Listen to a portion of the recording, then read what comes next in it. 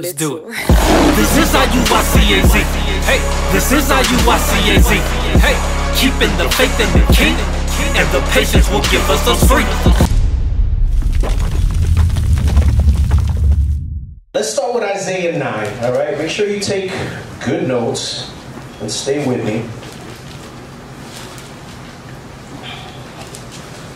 I want Isaiah 9, and we're going to read 1 through 7, and then we'll go back and start breaking it down a little bit. So Isaiah 9 and 1. Well, we'll stop here and there, but go ahead. The book of Isaiah, chapter 9 and verse 1.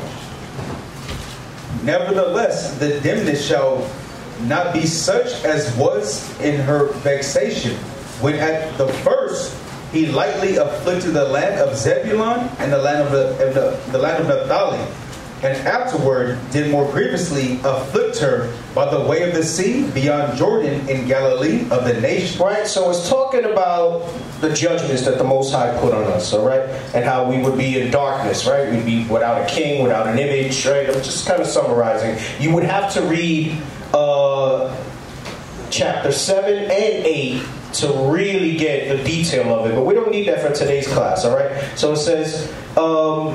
he's talking about the afflictions that Israel will suffer. All right? So come on.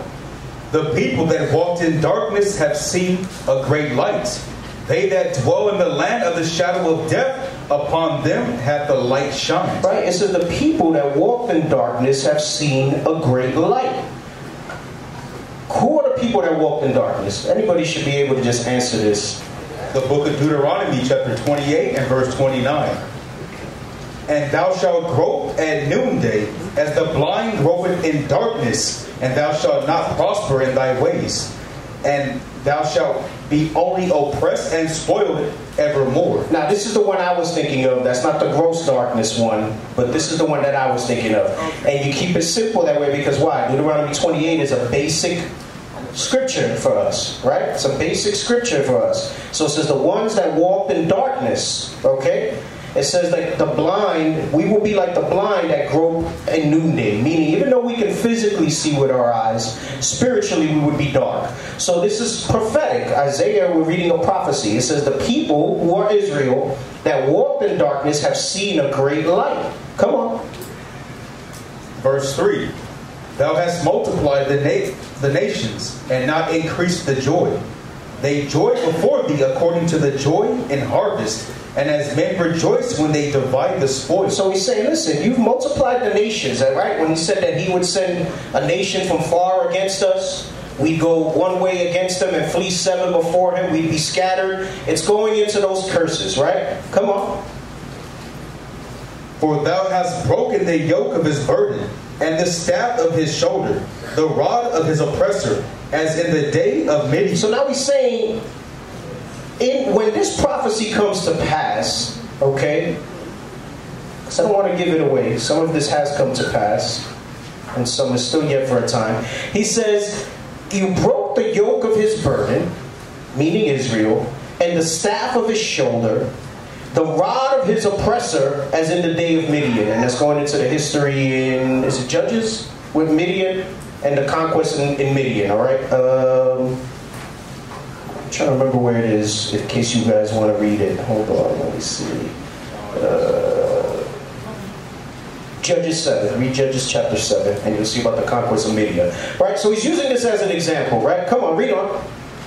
For every battle of the warrior is with confused noise, and garments rolled in blood. But this shall be with burning and fuel of fire. He says every battle of the warrior is with confused noise. Meaning, in these times, in the time of Isaiah, every battle with metal instruments, right, was a confusion of noise, right? Cling, clang. You see movies where they do battle scenes and you hear all that, right? Armor clashing. He says, and garments rolled in blood, right? Because we're slicing and dicing. He says, but this salvation shall be with burning and fuel of fire. Come on, read it. For unto us a child is born, unto us a son is given, and the government shall be upon his shoulder, and his name shall be called Wonderful, Counselor, the Mighty God, the Everlasting Father, the Prince of Peace. Read on. Of the increase of his government and peace there shall be no end, upon the throne of David, and upon his kingdom, to order it, and to establish it with judgment and with justice from henceforth, even forever. The zeal of the Lord of hosts will perform this. All right. So now, let's go back to verse 5. All right. We're going to break down 5 through 7 before we get to the title of the class. And this is all relevant to the whole class, so make sure you're taking good notes. All right. Isaiah 9 and 5. Isaiah chapter 9 and verse 5. For every battle of the warrior is with confused noise, and garments rolled in blood. But this shall be with burning and fuel of fire. Hold that in Isaiah 66 and 15. Isaiah 66 and 15. To explain the burning and fuel of fire. Come on. Isaiah chapter 66 and verse 15. For behold, the Lord will come with fire. Right, at the end of verse 7, he said, the Lord's zeal will make this happen. The Lord's zeal is to come and give his recompense. Because the scripture says the Lord has been long suffering. He's itching to go. He wants the battle. He's just waiting on us, right? So to us to be sealed. So it says, behold, the Lord will come with fire. Come on. And with his chariots like a whirlwind, to render his anger with fury, and his rebuke with flames of fire. So it's letting you know that this is talking about the final judgment, right? That the Lord is going to come with that fuel of fire. Come on. For by fire and by his sword will the Lord plead with all flesh, and the slain of the Lord shall be many. Now, go back real quick. Let's read Isaiah 9 and 5 again. Isaiah chapter 9 verse 5. For every battle of the warrior is with confused noise, and garments rolled in blood. But this shall be with burning and fuel of fire. So it's letting you know that that last redemption needs to have this, the revelation of the Lord coming with his sword and with fuel of fire. That's when you see the chariots and everything happening, right? So it says with fuel of fire. My Bible has a little note and it says meat. When you read Isaiah 66, it says flesh. Meaning what's going to fuel the fire is the burning of all those nations that try to stand against them. Get Matthew 4 and 12. St. Matthew chapter 4 and verse 12. Now, when we read verses 1 and 2, right, in Isaiah, it was talking about by Zebulun, by the sea. Verse 2 says, a light would come to them in darkness, a great light. Okay? Read this so we can understand that. Now when Jesus had heard that John was cast into prison, he departed into Galilee. And leaving Nazareth, he came and dwelt in Capernaum, which is upon the sea coast, in the borders of Zebulun and Naphtali. Just like we read in Isaiah 9 verse 1. The prophecy was talking about the borders of Zebulun and Naphtali. Right? Come on. That it might be fulfilled which was spoken by Isaiah the prophet, saying. So this is what was being quoted. Alright? In Matthew, Isaiah 9, 1 and 2 was being quoted. Come on. The land of Zebulun and the land of Naphtali, by the way of the sea, beyond Jordan, Galilee of the Gentiles. And this is one of those times where it says Christ's actions, and it says the reason he took those actions was so that it might be fulfilled. Remember, I bring this up sometimes where I say it says this happened so that this may be fulfilled, and it's letting you know that he was there for this reason. Come on. The people which sat in darkness saw great light, and to them which sat in the region and shadow of death, light is sprung up. Come on. From that time Jesus began to preach and to say, repent, for the kingdom of heaven is at hand. So, thinking about Isaiah 9, 1 and 2, and what we just read in Matthew, what's the light that came to the people in great darkness? He says that he went to Zebulun and Naphtali to the coast. And it says so that it could be fulfilled what was spoken by the prophets of Isaiah. And he says the land of Zebulun, the land of by the way of the sea by Jordan. The people which sat in darkness saw great light, and to them which sat in the region, the shadow of death, light is sprung up. So them that sat in that region are the people that he's seeing right then and there. But this without going to Isaiah, all right? So when it says that he went there so that this could be fulfilled, That's how you prove that the light is Christ. Because he's letting you know. Because then right after that it says, from that time, Jesus began to preach and to say, repent, for the kingdom is at hand. Now that means the light is twofold. So why would he say repent, for the kingdom of heaven is at hand? How is that light? Is it just him? Was he just radiating as he walked through there? The law is light. This is what it says, when the light came to him, right? Proverbs chapter 6, verse 23. For the commandment is a lamp, and the law is light. The commandment is a lamp, and the law is light. The commandment is a lamp, and the law is light. So this is why it says, repent, for the kingdom of heaven is at hand. Because Christ was coming to do and teach the commandments. So the law, the light, first and foremost, is the laws. But it came in the embodiment of Christ. Right? Get Isaiah 42 and 21. Isaiah chapter 42 and verse 21. The Lord is well pleased for his righteousness' sake. He will magnify the law and make it honorable. This is talking about Christ. It says he will magnify the law and make it honorable. Honorable in doing away the sacrifice of dirty, jacked up animals and doing the sacrifice of his first creation, right? Putting that up on there. So when you go back, read Matthew 4:16. Now with understanding Isaiah 42:21 and Proverbs 6:23, read this. Matthew chapter 4 verse 16. The people which sat in darkness saw great light, and to them which sat in the region and shadow of death, light is sprung up. From that time Jesus began to preach and to say, repent, for the kingdom of heaven is at hand. Because they were in darkness. Why? Sure. They were cut off from Israel. They weren't keeping the commandments. They weren't keeping the commandments. All right? When you're strangers to the covenant, when you're strangers to the law, you're living in death. Right? So they were in darkness. Christ came as the magnification of the law, to make the law honorable, and he was that light, which is why the prophecy says, repent, for the kingdom of heaven is at hand. Let's go back to Isaiah 9 and read 1 and 2 again. Isaiah chapter 9 verse 1. Christ is many things, and I think too much of us gets hung up on just the Savior piece, but not the way he gets there, not the way he got there to show it to us. We just talk about the miracles. We talk about all these other things. Not understanding the levels to understanding everything that Christ represents. Right? And when you pair that with what we learned about the creation, and he's known as wisdom, and without him was nothing made and everything, it becomes bigger than just a man that bled on a cross. And that's the part that, because Christianity is hung up on that. This is why they have the idol of the crucifixion, obviously not the right image of Christ and all of that.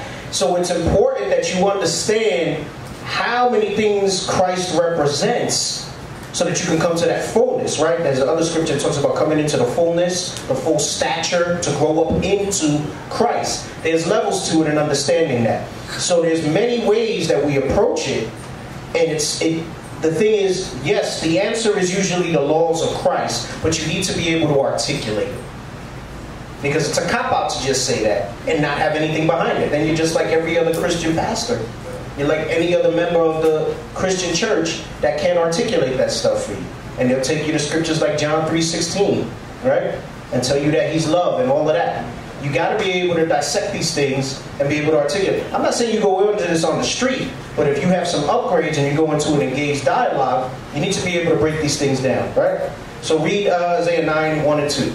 Nevertheless, the dimness shall not be such as was in her vexation, when at the first he lightly afflicted the land of Zebulun and the land of Naphtali, and afterward did more grievously afflict her by the way of the sea beyond Jordan and Galilee of the nations. This prophecy is twofold. It's letting you know that in the time that Christ was there, it wasn't as heavy as a darkness. Right? And just for the sake of time, You remember John 4 with the lady by the well? She knew that her forefathers were Israelites, right? She says that our fathers prayed in these mountains, right? In Samaria. The grosser darkness that comes after is that we just didn't remember who we were at all, right? So it's letting you know it's dealing with his first coming, what you see in the New Testament, and then it's also, because Isaiah 9 is addressing both, his first coming and his second, when it talks about how he's going to come and plead with fuel of fire and everything else, right? So it's telling you that it was a light affliction up to that point, and the affliction got heavier. Again, going back to the class I gave a few weeks ago in Matthew, when we said the modern day slavery was the beginning of times like you've never seen before, right? Up until that time. So that it was worse. There were captivities, there was everything. That's when it started worse, right? Read on, verse 2. The people that walked in darkness have seen a great light. They that dwell in the land of the shadow of death, upon them hath the light shined. Right, because we were dead to the laws, we were dead to the covenants. Even more so in these last days, it was worse than then. Remember, they had Moses in every synagogue. Acts 15, people think the disputation was telling them not to keep the laws. He was saying, no, focus on the things that they're heavy on. The laws were prevalent. You were able to get that anywhere. And it was understood that that's what you should be doing. What was lacking was, particularly in different cities, certain things that they were missing. In these last days, we didn't have the laws anywhere.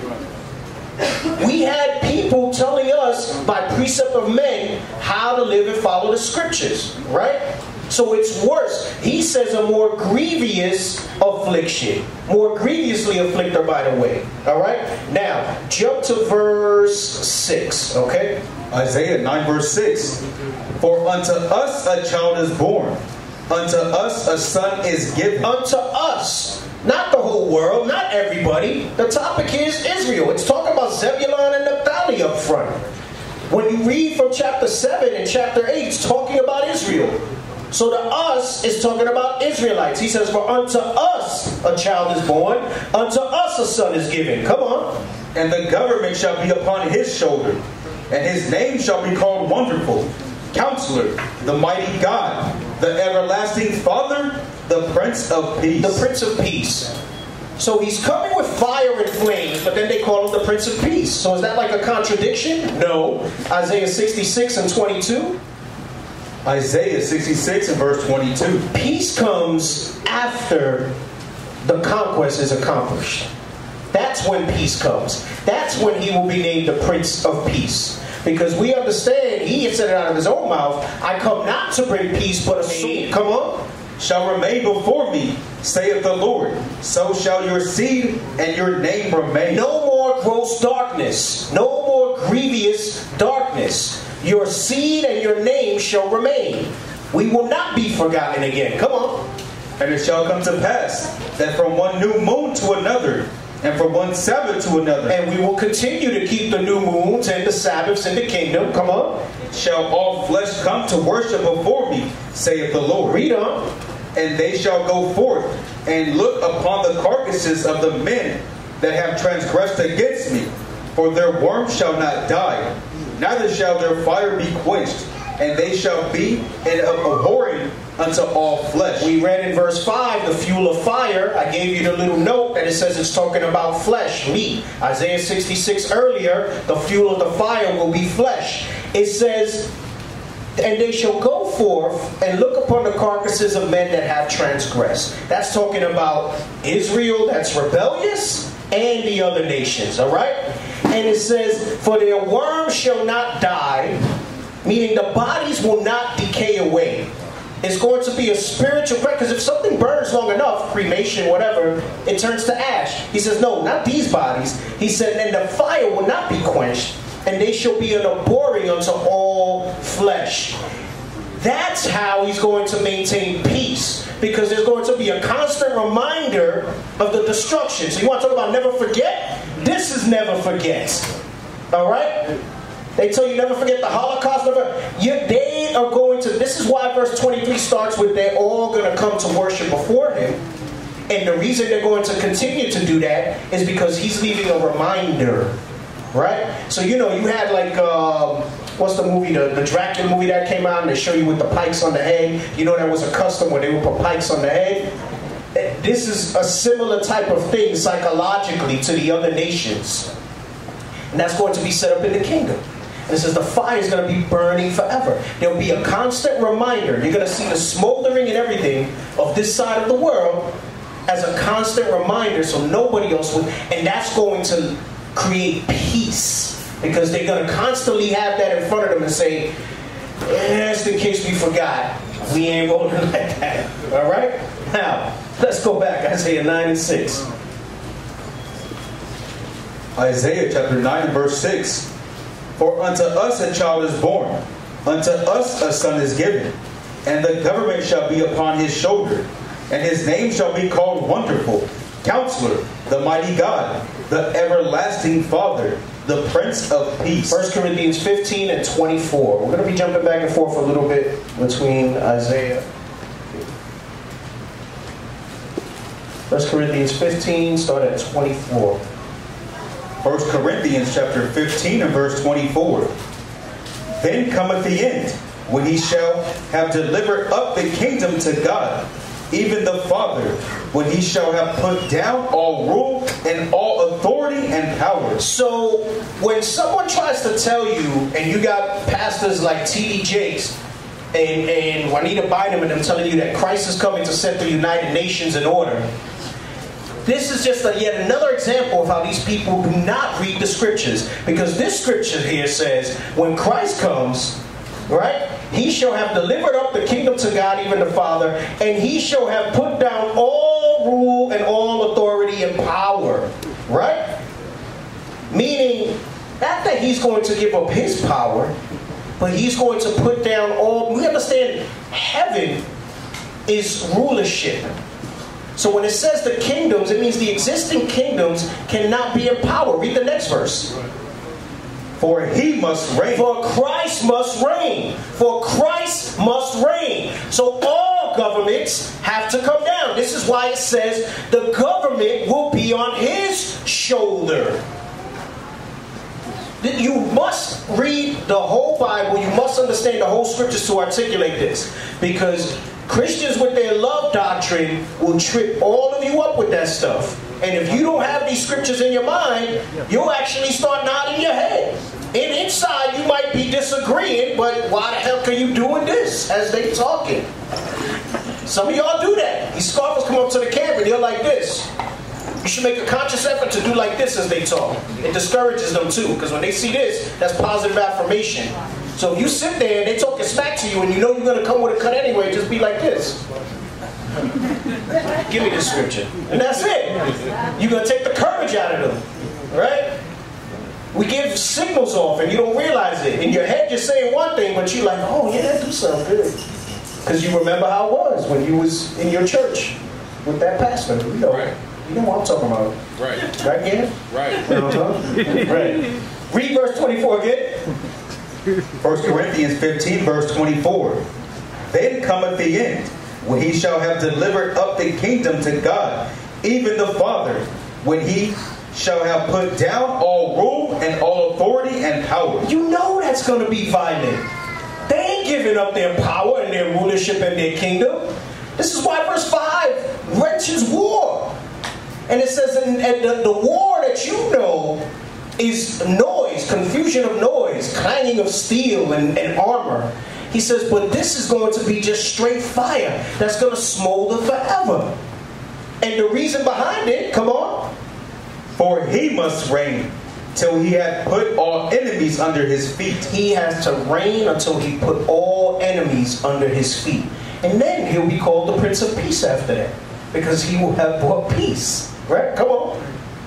The last enemy that shall be destroyed is death. And then the last enemy is death. Because so it's telling you, immortality, the kingdom of heaven, our rightful place in this earth that was created for all of us, will not happen until all kingdoms and rulership is brought down under Christ's authority.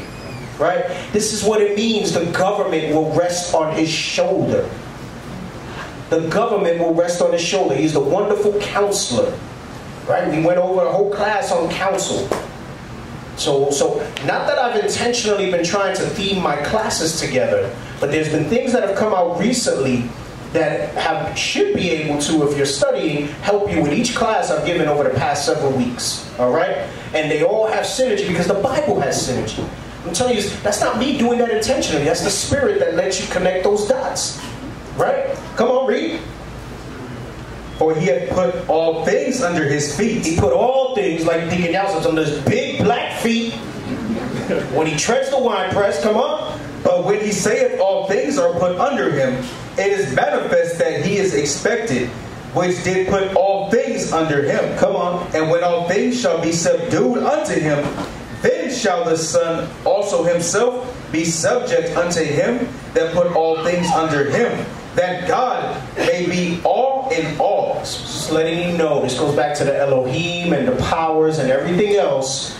After Christ has done all that things, even though he's set up as king, you understand it's that one mind with God, right? So now, Romans 1:20, when we were talking about the creation, we have the evidence of God with creation, right? Creation is the evidence that he exists, right? And all those things around. In the new kingdom, the evidence is going to be abundant because of what? This promise. Death will be conquered. The other nations will be conquered. And there will never be another rising again of that stuff. Right. That'll be the new evidence that we go by. And all things will be under God, right? No government left but God's government. Let's go back to Isaiah 9. Read verse 6 again. Isaiah chapter 9 verse 6.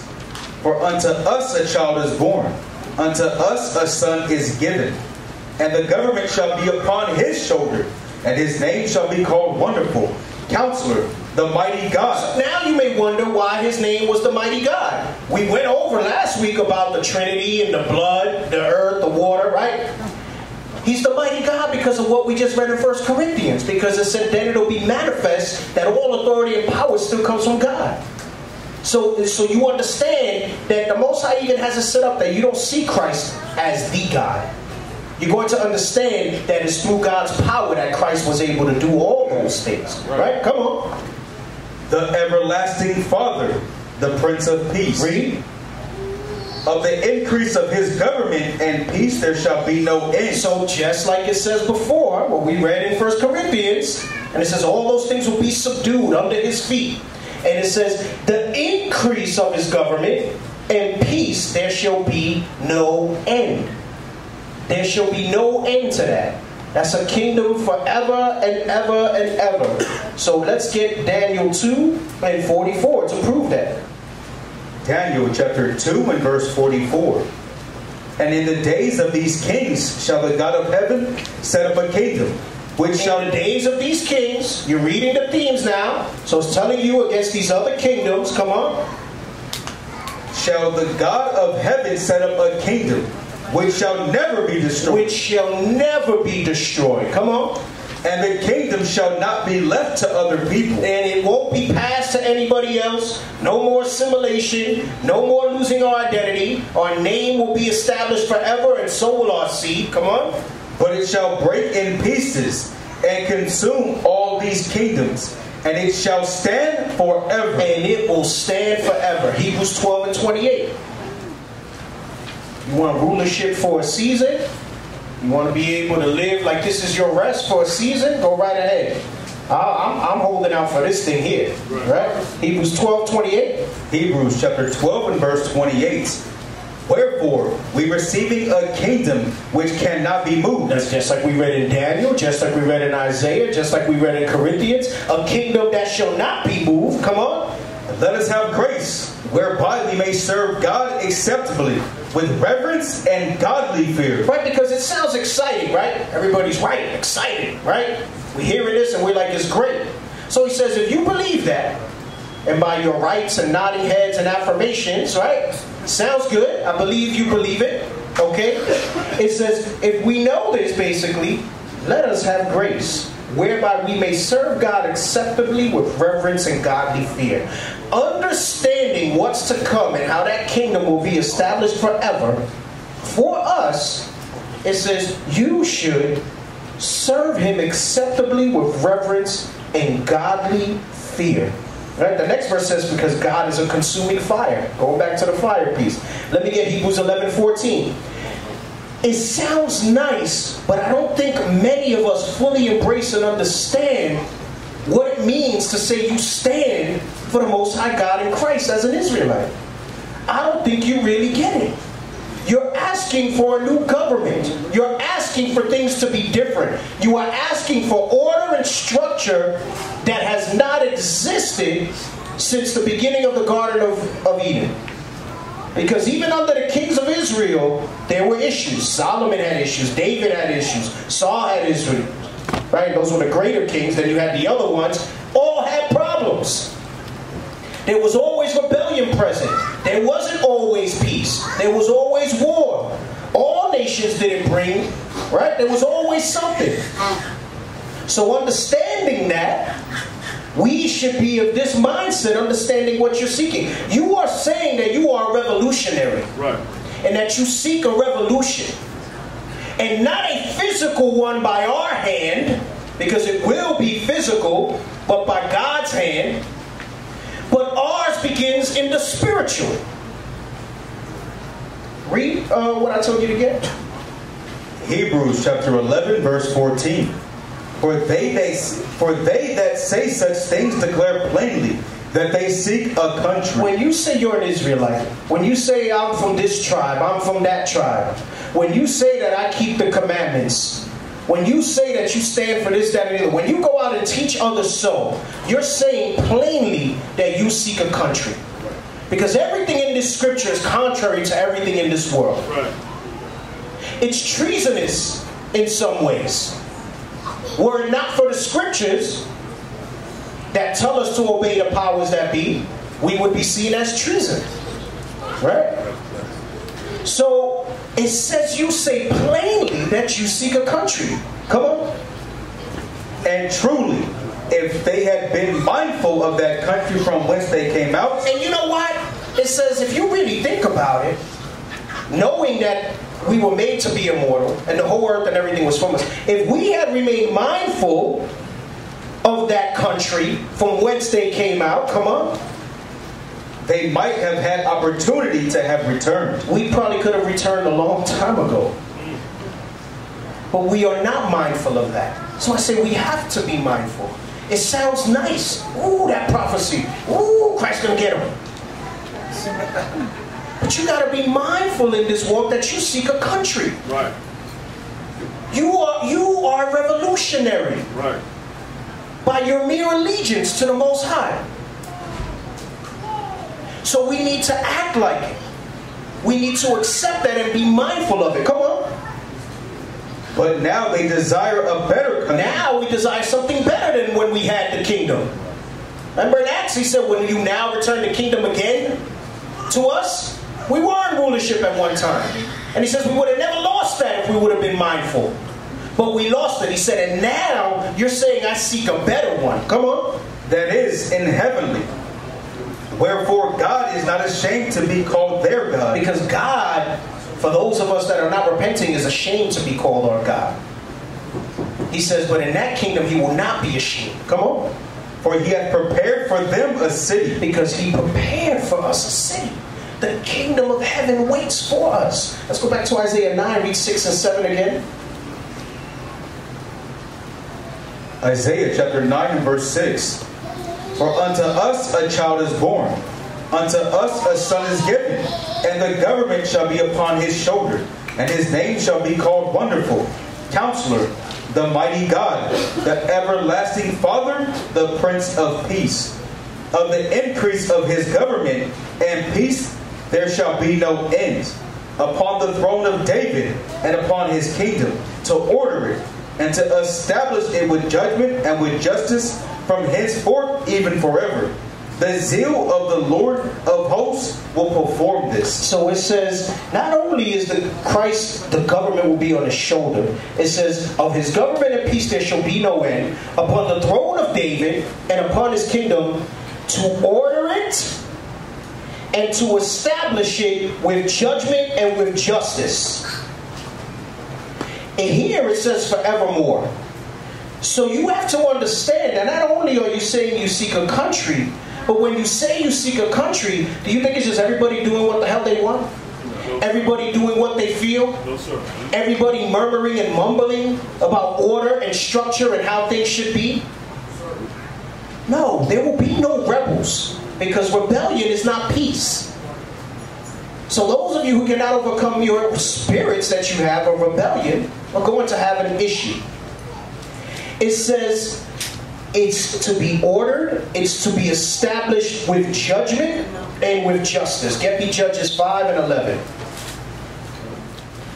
The book of Judges, chapter 5 and verse 11. They that are delivered from the noise of archers in the places of drawing water, there shall they rehearse the righteous acts of the Lord, even the righteous acts toward the inhabitants of his village in Israel. Then shall the people of the Lord go down to the gates. Right? So it says, even though we're talking about the future kingdom of order, judgment, justice, establishing it, it says in these times and in these places, we must rehearse those righteous acts. We must rehearse that government and that structure. We must rehearse that order and establishing of it. It says, when we do these things, then will the people go down to the gates. Because the gates is dealing with rulership, right? Scripture later we're going to bring out, it says, this is why it says, you will have judges and officers in all thy gates.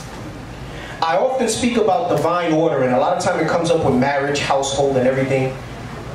Government is the same thing as order. You cannot have one without the other. That's not called a government then, right? There's a structure, there's a chain of command, there's a way things are done. So why do you think we went through all this before I reveal the topic of the class, based on what I brought out until this point?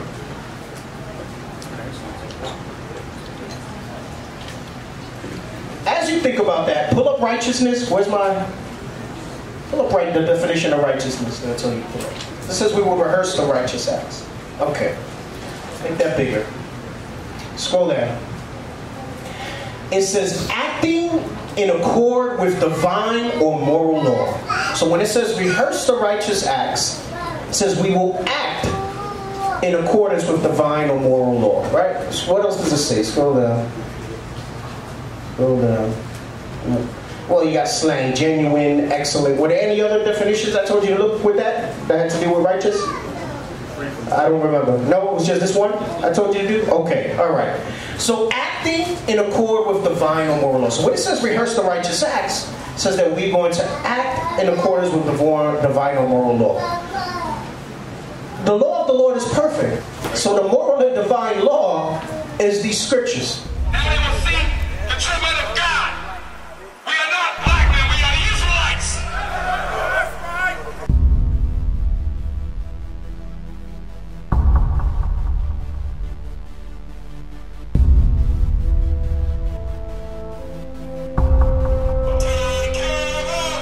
Take care of us. And our children too. We have repented. How are you? People want to know who's the king. O nation of Israel, it's time to return to the Father. O nation of Israel, it's time to return to the Father. Now why they trying to make it so hard to serve God? And why when I say that I'm a Jew, it sound odd? For years I've been walking around saying that I'm a black man. I ain't saying that no more, it sounds wrong, man. This is Bishop Nathaniel of Israel United in Christ. Please subscribe to our YouTube channels. Stay up to date with our latest events, music, and classroom lessons.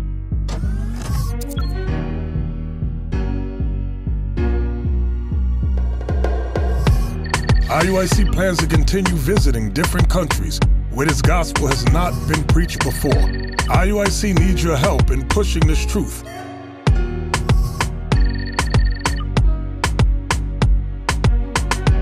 So join us. Subscribe to our Instagram, Facebook, Twitter, and podcast, and stay up to date with us.